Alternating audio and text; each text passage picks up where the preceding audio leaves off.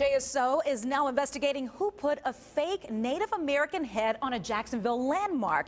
We were there when crews removed that head from the Andrew Jackson statue downtown at the Landing.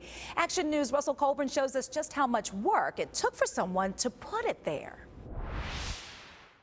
Whoever did this must have been pretty determined. Never mind the chain barrier that wraps around the statue. They had to get up pretty high. They must have used a ladder or got up on the base of the statue to put that fake head on Jackson's lap. For people in the area of the Jacksonville Landing this morning, it was hard not to notice. Some, such as Jamie Johnson, stopped to snap pictures.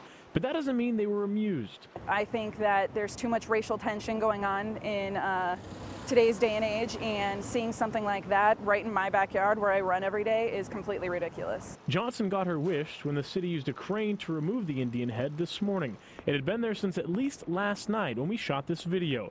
For some locals, it may be a sign of oppression, as Jackson was president during the Trail of Tears, the brutal mass relocation of Native Americans that resulted in thousands of deaths. History's not always pretty.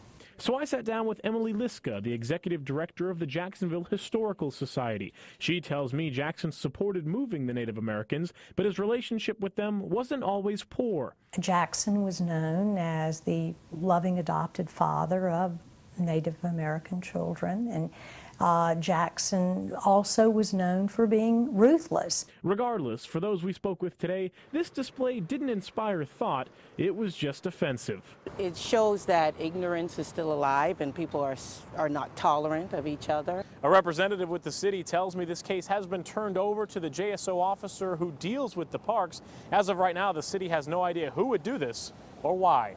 Reporting downtown, Russell Colburn, CBS 47 Action News.